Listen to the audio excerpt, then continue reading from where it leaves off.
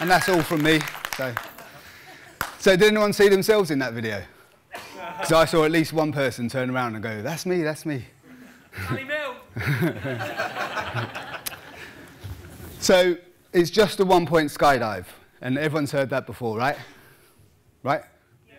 Yeah. Okay, let's have a show of hands. How many of you here have been on a Big-way skydive before? Head up or head down? There's quite a few. So maybe you guys should be up here, not me. When people first start thinking about doing a Big-way skydive or maybe trying out for a record, there's usually one thing they think of, and that's this. It's the grip. It's that one point. And thinking about the grip and focusing on it from the moment you exit the aeroplane is the main reason for lots and lots of problems, from overfloating, from hitting the formation, to hard docking. But maybe most surprisingly, it's the main reason people can't get the grip. The amount of times I've seen people just like flying there, they're staring at the grip, they're thinking, I've done this hundreds of times before in a tunnel, why can't I get it? It's like there's an invisible force field between them and the grip. And the reason is because they're thinking the wrong thing. So what we're going to talk about today is what you should be thinking about through every stage of the skydive, from the dirt dive to the climb to altitude, from the exit to the approach to the formation. We are going to talk about the grip. We're not going to focus on it too much, but we're also going to talk about the safety aspects of the break-off, the canopy ride, and even in the landing area, because as we all know, the skydive's not over till we're safely back in the packing shed. But before we do that, we're going to have a look at the engineering behind a typical head-down Big-way skydive, using some amazing PowerPoint graphics, I might add. Why are you laughing? That took me hours. Okay, so here we have a 6-way base. This is what it should look like when it comes out of the plane. It doesn't always look like this. Sometimes it sort of spins around a little bit. Sometimes it breaks and rebuilds. Sometimes one person flies off, decides to go around the sky a bit and come back again. But eventually, this is what it should look like. And to be honest, these days, it's usually on heading, so it's usually that way up. A lot of people try not to get put in the base. You hear a lot of, oh, I don't want to be stuck in the base. But really, especially if you're a bigger guy, in the base is a good place to be. On a Big-way camp, quite often I'll put myself forward to go in the base, and quite early in the camp. One, because it gets it over with, and two, because if you don't know the organisers too well, and if you know you can fly the base well, don't do it if you can't. It puts you right under their nose, and you can show them that you can do a good job, and then they'll notice you later on when you're doing the other stuff. The best advice, the biggest problem the base usually gets is braking as it comes out the door, or spinning and braking. And usually it's because when people exit, they tend to let their head go in and their legs get back behind them. This puts air on their back, it causes it to drive in and to spin. And once it starts spinning, there's no stopping it, because the centrifugal force just pushes everyone out onto their back. So the best advice I can give you if you're in the base is on the exit, when you get out, get into the airflow, grips low, hips in and head back, and just keep that thought. It's like hips in, head back all the time. And that's whether it's just a 3-way round that you're launching or an 8-way round, or if it's a Skyvan or a side exit plane, it's always the same thing. Head back, hips in. Once you're out and flying, it's got to go as fast as you can, but the thinking on the base has changed a lot lately. It used to be, everyone used to fly with low grips because it's aerodynamic and fast. The trouble is with low grips is it's very floppy, and when people dock on it, it can push the base in. So to keep the base solid, people are now flying with their arms out here, and to compensate for that, to keep the speed up, it's like nice, narrow but strong legs. So people aren't flying like this in the base anymore, apart from maybe some pretty big guys.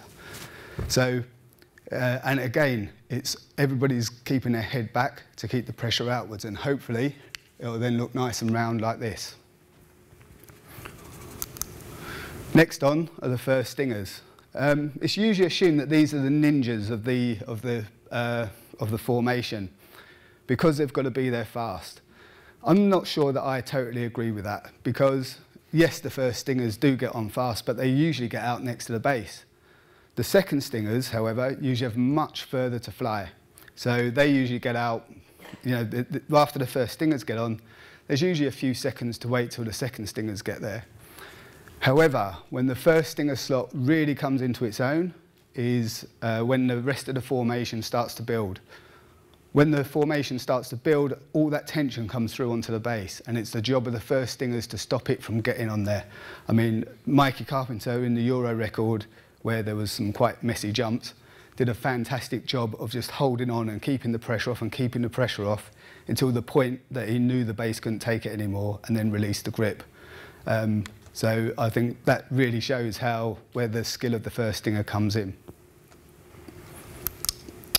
Next on's the second stinger. I personally think that this is a much harder job because the first stingers might not be presenting as still and effectively as they could. So when the second stinger comes in, they're going to pick up the grip. They're not going to look at it. They're going to be cross-referencing the formation. But these grips tend to move a little bit. If you look at it, you'll never get it, which goes back to what I was saying before. So make sure you're cross-referencing. You're looking at your cross partner. We're going to talk a lot more about that later. Don't look at the grip. Pick it up. And the main thing with the presentation is a lot of second stingers present out behind them like this. And that makes the job really hard for the pod closers, because the pod closer wants to come in and pick up the grips right in front of them and then pop it out. If the second stingers aren't presenting into the middle, like we were showing before, then the pod closer's got to go all the way over here, get this one, drag it back all the way over there, and then drag it back and then get back onto his radial and cross-reference. Now this slot, I'm not sure what they're called. In the world record we call them boogers, but I'm not really sure what the technical term is. But really it's like a stinger between the first and second stinger, and they're kind of like the first stingers of lines if you're going to build lines. I reckon that this is the hardest slot on the formation. It's certainly the one that I dread getting the most. Right in this area here, you get a lot of leg traffic, a lot of burble.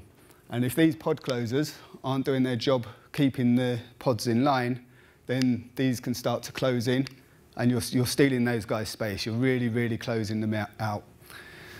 What makes it even worse is if it's a bigger formation, say with an 8-way base, you're then going to have 4 pods, so they've got less room to start with. So it's even more important that the pod closers keep on their radials, because that's what keeps the formation nice and symmetrical and in line. So once these guys are on, we can have a line closer. They've got exactly the same job as a pod closer, but just closing the lines. Once these guys are on, then the formation suddenly solidifies. We've got here a really nice 30-way. This is, it's nice and round, it's nice and spaced out, and because it's one unit now, it tends to stop moving and start settling down. So it's a really good platform to sort of build off of and make a bigger formation. We're not going to keep going on like this forever until we've got a 100-way up there. So we put one more set of stingers on, and there we've got a nice 36-way formation. When I designed this, I had no intention of doing it, but then I sat down and looked at it and thought, prepared to be amazed here, by the way, with the PowerPoint animation. And I thought, you know what that reminds me of? If we put one more stinger on there and turned it round a bit.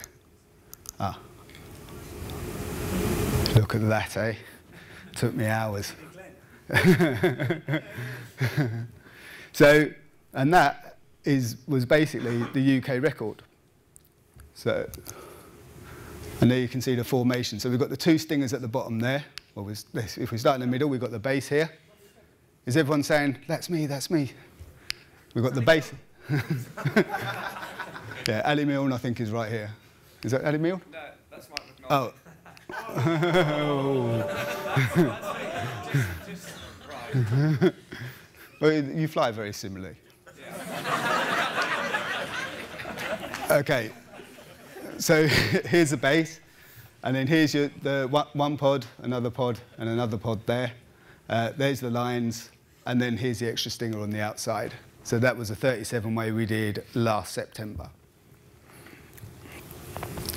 Okay, now the PowerPoint animation is going to get really out of hand. This is going to blow your minds. Okay.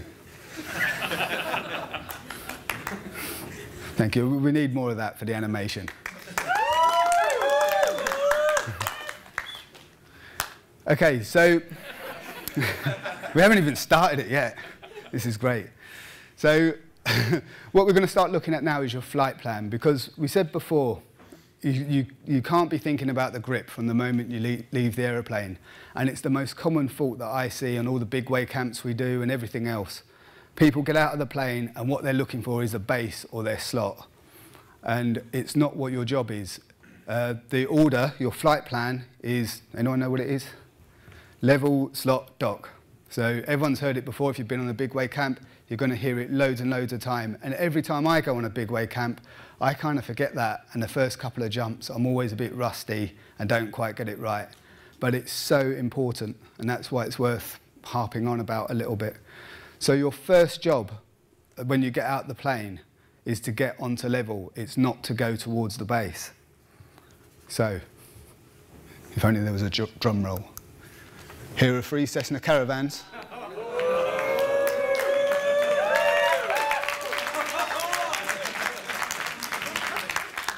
Okay, so we've got our floaters here, our base here, and our divers here. I'll just move them up into the middle of the screen a bit.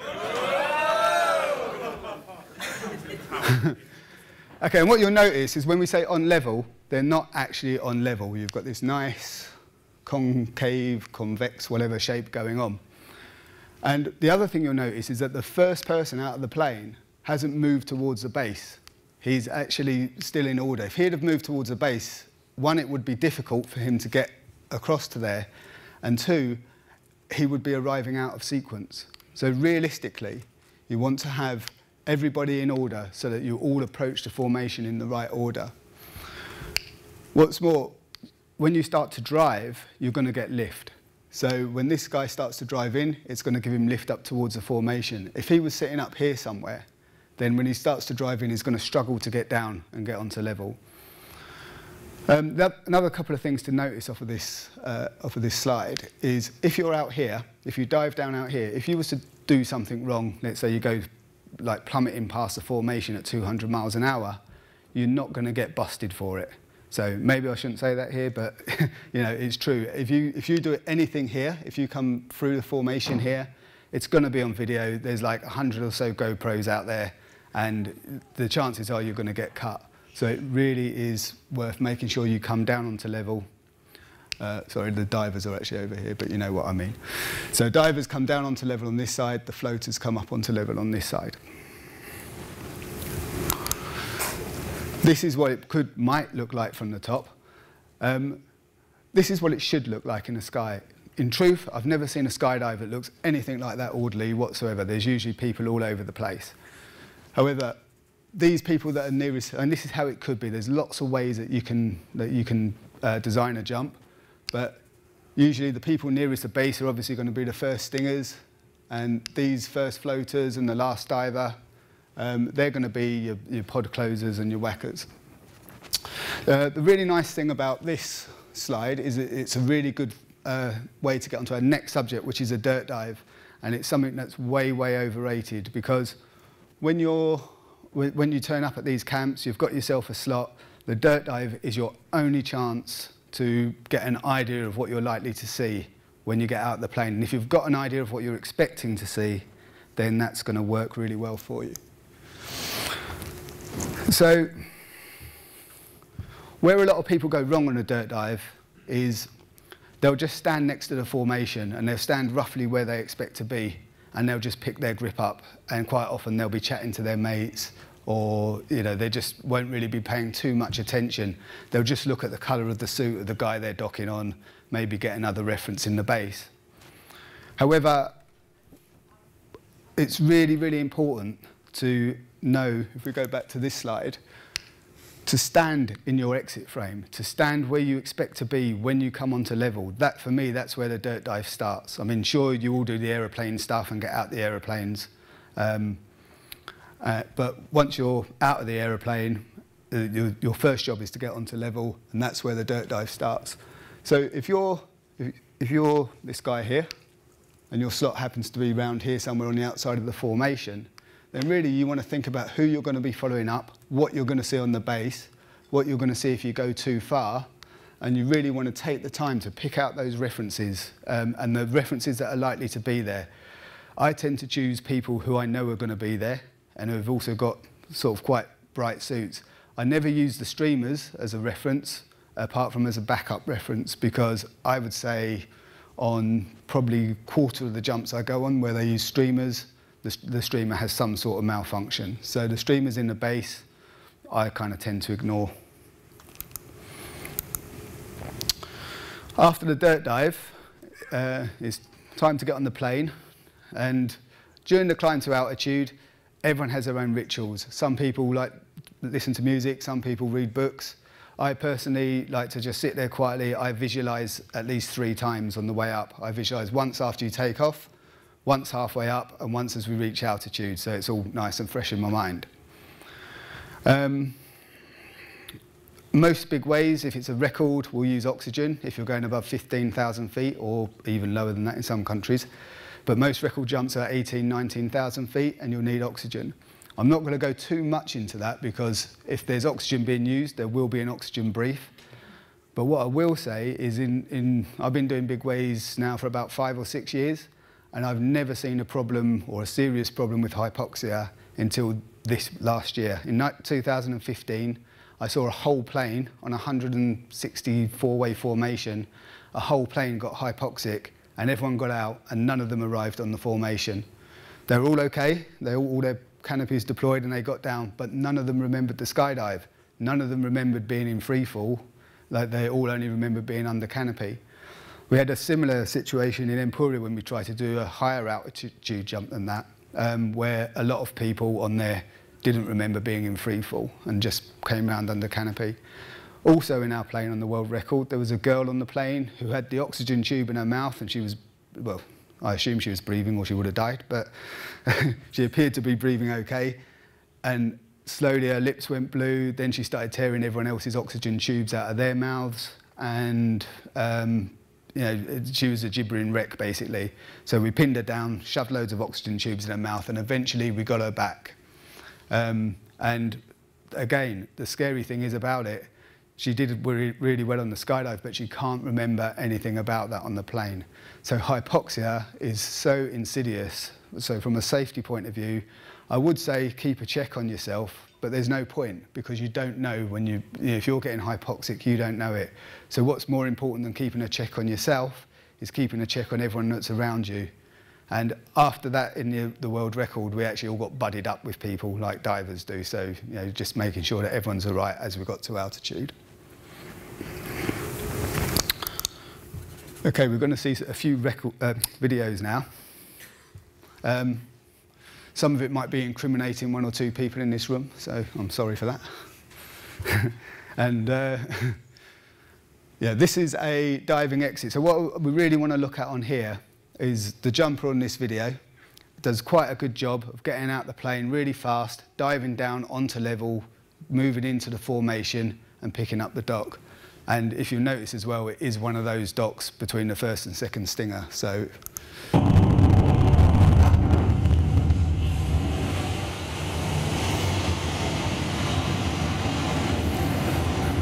the first part of any skydive, I usually find is quite yeah, it's a good time to check your breathing, check that you're chilled out. There's not a lot going on. Also, now the jumper's on level, but I don't know if you notice the sandbar there. If you ever jump at Sebastian, watch that because it catches you out on the levels. So really nice job of getting onto level first, slowly coming into the formation. And you can see here a lot of good levels going on. Everyone's looking over the top. There's a lot of low grips. So there's a really nice formation. Here's another diving exit. Now on this one, if you notice on the last one, the base went out of the frame. On this one, the base doesn't because the jumper's looking at the base and he's flying towards the base. And that's all he's thinking about now is his slot and his grip and can he get it. And okay, so what tends to happen when you come down at an angle like that on your back towards the base, you're not in a good position to stop. You can't stall back. So, and that's something that's quite common. So again, if you come down on the outside, if you overdive a little bit, like happened then, it's not a big deal. But if you do it next to the base, you're going to be close to all the floaters, and we did see then how close that was. If we just have another look. I can't say. I think it was Adam Dare, actually. I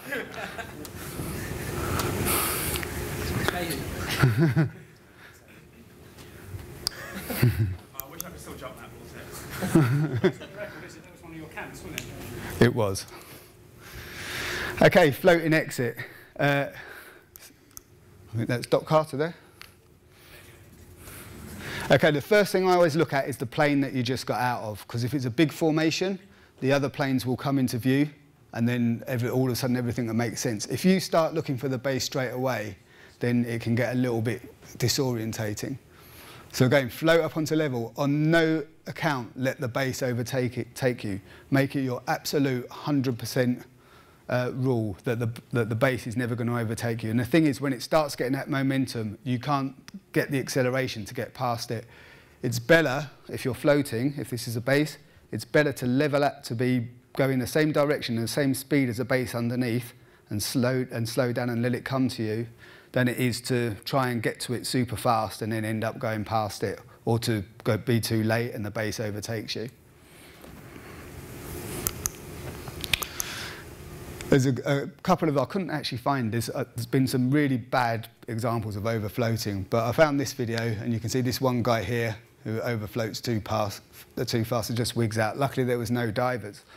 But there's another type of overfloating, when you've been on level and you actually drive in just as the base is coming off the hill, and this is also really common. And the feeling that you get is that that the base and everything's coming towards you, and you go through everyone. And you can see this person at the back is having trouble stopping. Luckily, they're far enough out. But what you'll notice is that rather than trying to stop by stalling back, which Ali Milne can teach you to do in the tunnel, but then that way you always know what's going to do that again. Okay.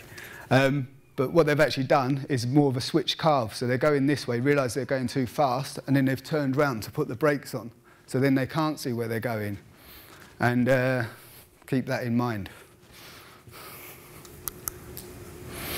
Sometimes when you're in a trail plane, you don't know if you're going to be diving or floating. You're in that middle ground. Or sometimes you expect to be diving or floating, and the base can be early or late, or the super floater might not go, and that can cause issues in timing. On this jump, everyone was expecting the base to be down there, so we're all looking down, and at the same point, everyone goes, what's going on? And then everyone looks back up. And there's the base.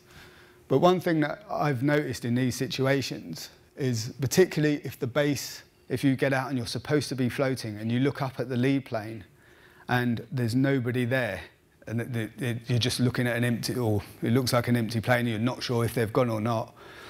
Sometimes there'll be one or two people in the sky, and you can tell by their body positions whether the base has gone or not. If they're in a vertical position and diving down, then obviously you know the base is already gone. If they're floating up, then you know that the base is still going to come out of the plane. Usually on multi-plane formations, the base is the first thing out anyway. So if you see people that aren't in the base, you know that you've got to start diving. But a really good method I learned, and I think it's because from being a pilot, when you learn to fly, they teach you not to look at the instruments because you're too focused in on everything. They teach you to look out the window and use the horizon. And as soon as you start doing that, as soon as you start using the horizon, all of a sudden flying becomes easy. And it usually takes quite a few hours of flying until you learn to do that. And it's the same with skydiving. I mean, you've got this massive instrument here, and it goes it's all around you. So if you can start using that, all of a sudden everything gets so easy. So here you can see that the horizon is not where it should be, because if you're on level, the horizon's going to be here. Ideally, there's going to be just a little bit of sky between the top of everyone's helmets and where you are. Unfortunately, it doesn't always work in the UK, because I can remember some UK record jumps where we went through the middle of a thunderstorm and there wasn't much of a horizon at all. So this is what it looks like to be off level in what's kind of like a lot of people's comfort zone. It's really a kind of danger zone or a getting cut zone.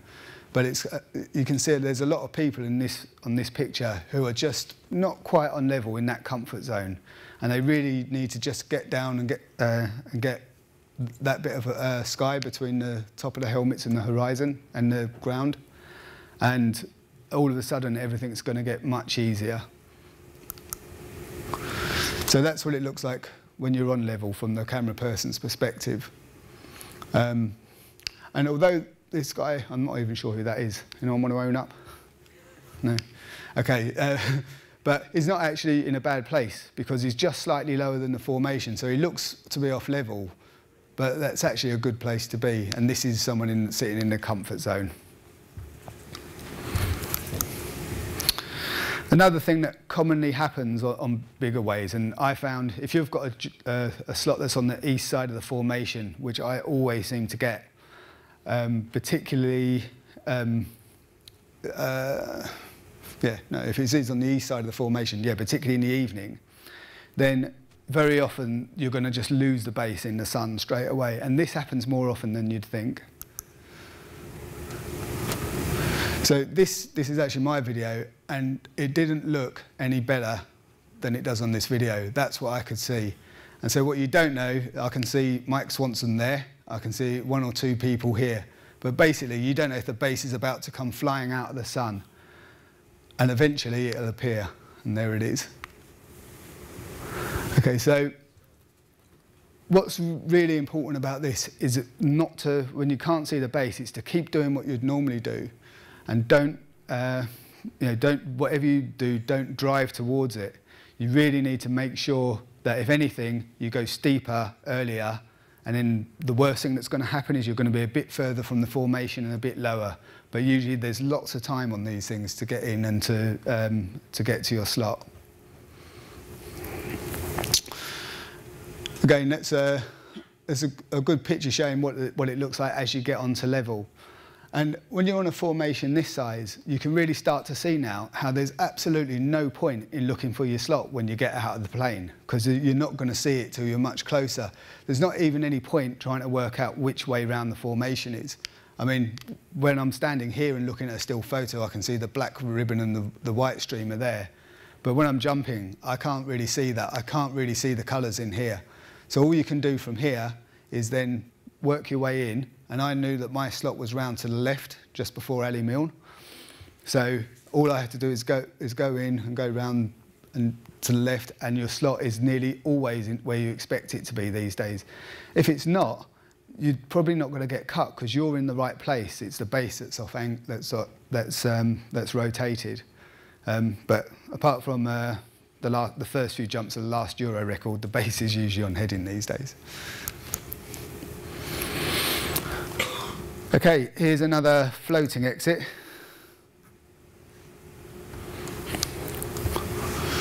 Okay, nice exit, looking at the plane. You can see the base. And remember what I was saying about not letting the base overtake you and go past the horizon. Okay, so it's overfloated a little bit and just gone past the comfort zone. And, ooh. What happened there? Well, that was a premature deployment. And how do we stop that from happening? The most important thing, apart from the obvious stuff, apart from making sure that your gear's in good condition, your closing loop's tight, your closing loop's not worn, you've got to protect your handles in the door. Whether it's your BOC handle, your reserve handle, or even your cutaway. Drop it! I've kicked a cutaway out. Is it big? Is it square? That was the last time that canopy was ever seen, by the way.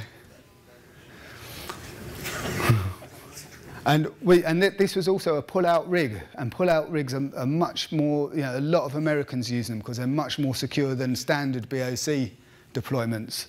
But all that we can think of that may have happened, because we know the rig is in really good condition, it's a very, very careful, very experienced jumper, is that maybe the BOC got dislodged in the door, and then it slowly flapped out, and then eventually pulled the pin, and then the pilot chute came out. So, I don't know about you, but when I was watching that video, I saw sort of a few broken lines and things like that. And I mean, a head-down deployment is going to be pretty uncomfortable, but I don't know if it's going to like break lines. So let's have a closer look and see if we can see what happened there. Okay, this is just at the point of the deployment.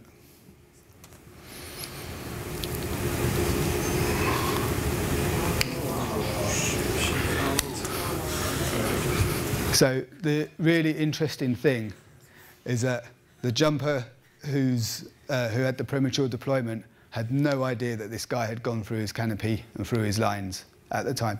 In fact, the guy came up to him in the landing area and said, "Have you got my GoPro?" Because he lost his GoPro. And he said, "What do you mean have you got your GoPro? Do you know what's just happened to me?" So, so not only is it for our own safety, it's for all the other jumpers' safety as well. I mean, luckily, both of these jumpers were okay. They were both on the next jump. But you can see from this picture exactly how bad that could have been. Find his GoPro. John? No. Last day at the camp as well, that wasn't it? It was a lot, yeah. Gary Sweeney. Okay, there's a lot of talk about what head-down positions you should fly on a Big-way. And I think with the tunnel and the shelf positions coming in, that's like really a relevant issue now. And we've been told on quite a lot of the record tryouts, the Big-way camps, and a lot of the record attempts, we've actually been told we are not allowed to fly shelf on the formation. In reality, I think you can get away with flying shelf as long as you're a very strong shelf flyer. So my opinion is you can fly whatever you like to get to the formation. You can fly a shelf, which if anyone doesn't know is with both your legs hooked back and your arms usually in front of you like that. You can fly a daffy, which is with one leg in front and one behind, or you can fly Pizza. like this. So, and I think shelf's probably the best way, or just in a kind of tracing position to get to the formation because it's faster, you've got a lot of control as long as you can stall back and don't need to turn around to stop it. But once you're on the formation, if you're flying a shelf, you're usually relying on your arms to stop you from getting forward drive. So once you've got two grips, there's not really a lot stopping you. So it only takes a little bit of burble behind your legs or a little shove on the back and you're out of there. And if someone hits you and you're flying shelf, that's going to be a good reason for them to cut you, and you don't want to give them that. If you're flying a daffy and someone gives you a kick on the back or someone burbles this leg out, you can fly off your front leg. And if you get a push from behind, all you've got to do is kick forward. Your leg's already there. So it's a much stronger position. And if you're not flying a daffy and you want to do Big-way and get on records, it's worth getting in the tunnel. Ali Mill. So I'm just promoting you a bit here. And and learn to fly. Learn to fly a good strong daffy, and if you can, learn to fly both left and right daffy as well.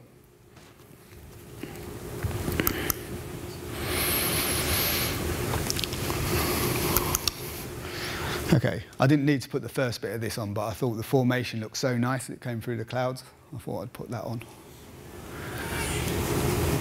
Right, if you'll look over on the left-hand side of the screen, as we get nearer to the formation, here's we've got someone coming in a bit hot. Here's someone else, a bit of out-facing, nice.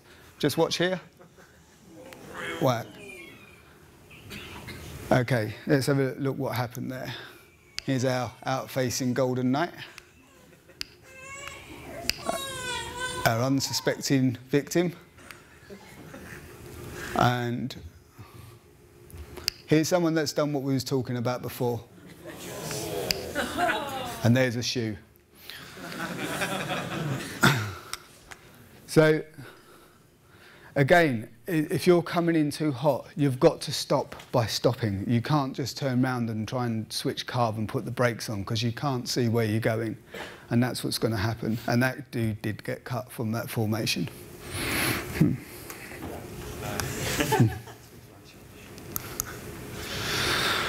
Okay, with the brake off, from whatever position you're in, your brake off is turning away from the centre and flying on your radial away from the centre. It's not a 180. So if you're stung on the formation like this, you're going to turn that way, and you're going to track that way. If you're a pod closer, if you're leading a pod, then that's the only position when you've sometimes, not always, sometimes they want you to turn around first. A pod closer is the only person that can start going straight back. And for everyone else, this 180 is so important, and it's worth spending time coming on some smaller way camps or you know, just doing whatever you can to try and practice it.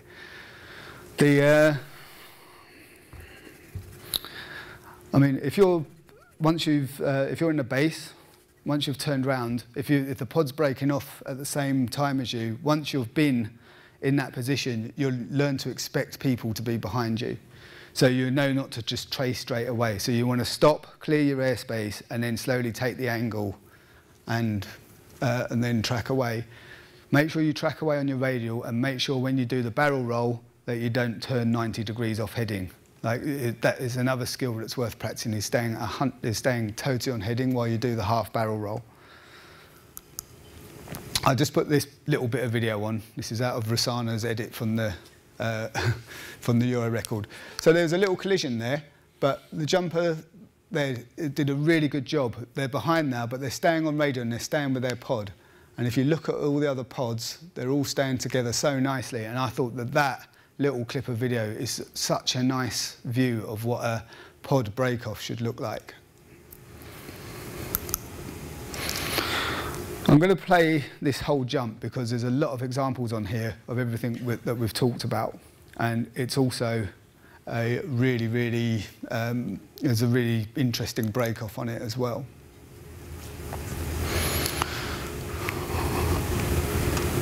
Okay, so after the dive exit, good time to chill out, take a few breaths, just flying down onto level, nice view of the Bay of Roses. And you can tell that he's thinking the right things because you can't see the base in the camera. As he comes onto level, now he's just stopped in that comfort zone again. See the horizon here? And as with all these other people. So really we want to avoid that, but now he's on level. Now watch when he takes the grip. You don't even see the grip in the view of the camera, and this was a really nice job as well. And this is what we should be looking for, looking straight through the formation, the grip's really low, you know, it's flying really nice. A few issues with the pod closing. And about now, this pod should be breaking off. And they don't really do a great job in separation there.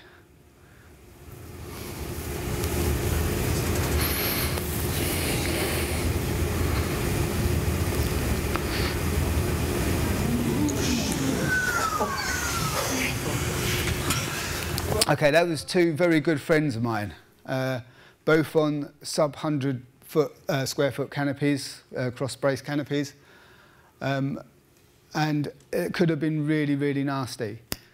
What actually happened? Well, first of all, in a big way, you need to expect that you're going to open close to other canopies, not necessarily facing towards each other, but often like you open and you know there's someone there and you know there's someone there, and you know that you've got to open with your hands on your risers, really to take any, well, not really evasive action, but more just to steer your canopy one way or the other if you know that someone's around. And I try to always, if I can, aim flying away from the formation, still on my radial. If we look at that in slow motion, what we'll actually see is Rossano actually spots this jumper and is actually taking evasive action, but because his canopy is not fully pressurized, and I think because he's quite amped up to see someone coming straight towards him, he's actually overdone it on the riser and put his own canopy into a spin. So one thing we can learn from that is on every single skydive you do, that you've got an opportunity to learn what your canopy is doing as it's opening and how you can control it through the opening, whether it's through the harness, whether it's through having your hands on the risers. But you know, you can do a lot to steer your, well, you saw there, you can do too much to steer your canopy. So learn just how to, if you want to turn it 45 degrees one way, how to do that without putting it into a spin, particularly if you're flying a high performance canopy. While we're talking about canopies, on the last world record, that was 164 canopies in the sky. And I don't think I saw or heard in any of the 13 jumps of any incidences of near misses or canopy traffic issues or anything under canopy. We was told not to upsize for that. We was actually, in the initial briefing, Rook Nelson said, a lot of people have asked me if they should upsize, and they definitely shouldn't. You should fly the canopy that you'd normally fly, because most people are on sub 100-foot canopies. So if you're suddenly flying on a 170 or something, you're going to be like someone driving in the fast lane at 30 miles an hour. So you're going to be a bit of a hazard. So that's not to say you should downsize if you jump a 170, but you should learn to fly with the canopy that you normally fly. But what was really good about it is everybody joined the pattern, and everybody flew the pattern, and everybody stuck to the rules. There was a 90-degree turn restriction. I don't think I really even saw anyone using their front risers. The canopy control, it was really crowded. The landing areas were crowded, but everyone done a really good job on sticking to the rules. On a lot of the smaller camps that we've been on, I've seen people trying to sneak in a sneaky 270, or instead of doing 90, doing nearly a 180. And that kind of thing, not only is it irresponsible, and it's also setting a bad example to other jumpers, but it can also get you cut, as well as it can obviously lead to, when you've got all that traffic in the sky, you can end up with a canopy collision or something. So it's really important to stick to whatever rules the organisers have laid down. Once you've landed in the landing area, too many people as well just pick up their canopies, high-fiving their mates, or just start walking back to the packing shed. But until everyone's landed, you've still got people landing, because even doing 90s, a lot of these canopies are landing at 50 miles an hour. And there has been the occasional collision on the ground, and that can be quite nasty as well. So make sure you keep your awareness. Once you've landed, turn around, look at the approach, see what's coming in behind you. And everything we've talked about has been head down so far. Head up formations, they're basically exactly the same until the point that you transition to head up. So that's why it's only a very small part of the seminar. It's when you transition to head up it's quite a new discipline really, so it's a bit of a point for debate. At the Euro record, they wanted us to stay on our heads till we was close to the formation. At the world record, they wanted us to transition as soon as we was on level. If you're a long way out, then they were saying, yeah, you can fly in a little bit on your head, but they didn't want anyone transitioning next to the formation. From what I saw, that seemed to work better, but which way it goes, we'll have to wait and see. Here's a shot of our first European record, which was an 18-way. This is Gustavo's view, and this is Gary Crisp, who's our super floater for the day. Watch his super floating. That's awesome. Oh, take note. Okay, super strong base. And the thing with head up is it accelerates. In head down formations, everyone's trying to go fast all the time. When we're head up, we're trying to slow down as much as we can. So the thing to notice here, some people are transitioned, some people are still on their heads. Transitioning off a level, transitioning back onto the head, and oh, look at this guy here. That's good. Okay, so most of the people that transitioned early, I thought got there reasonably quickly. Some people are still on their heads, look, and now then you're disorientated, then you go underneath me and burble me out. And there it is. That's like the 18-way, and it flew for quite a long time. Yeah, come on, come on.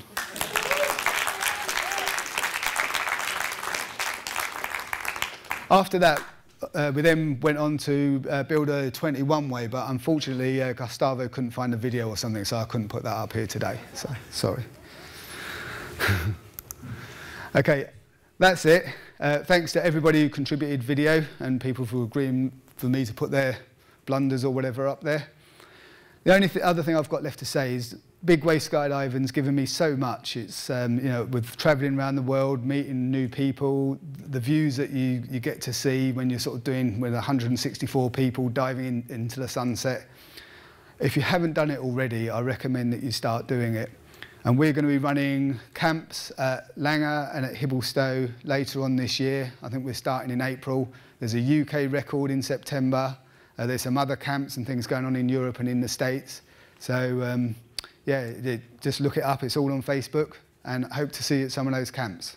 So thanks a lot.